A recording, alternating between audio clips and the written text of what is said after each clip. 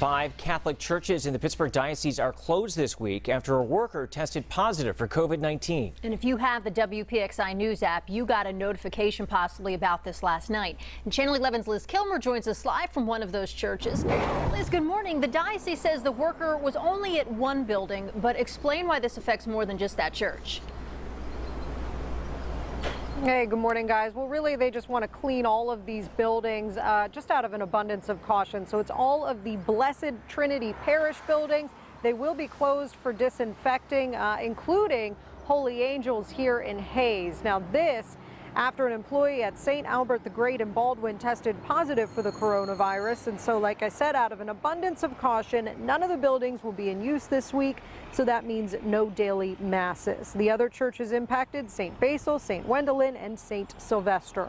Church leaders have also informed the health department, and they notified all staff, advising them to contact their doctors for guidance, while those who were in direct contact with the positive individual are being tested. Leaders say all are voluntarily following self-quarantine procedures as well. So in terms of when the buildings are reopening, well, again, they will all be closed this week, and then the church says a reopening schedule is forthcoming.